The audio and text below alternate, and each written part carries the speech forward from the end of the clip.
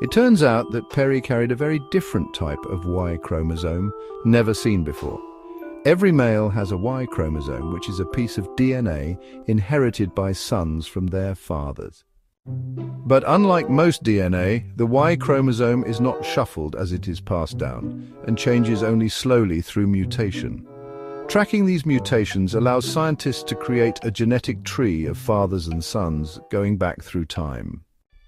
As a man may have several sons or none, some branches of the genetic tree die out each generation, while others become more common. Going back through time, it is therefore inevitable that all modern Y chromosomes must descend from one man at some point in the past. He has become known as Y chromosomal Adam. This Adam was not the first man or the only man from his time to contribute to modern human DNA. It is just that, by chance, his Y chromosome was the only one to survive until today.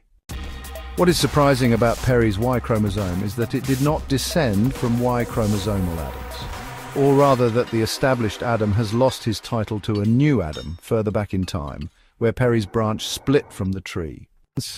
While the former, Adam, is estimated to have lived around 202,000 years ago, the revised one is thought to be about 338,000 years old.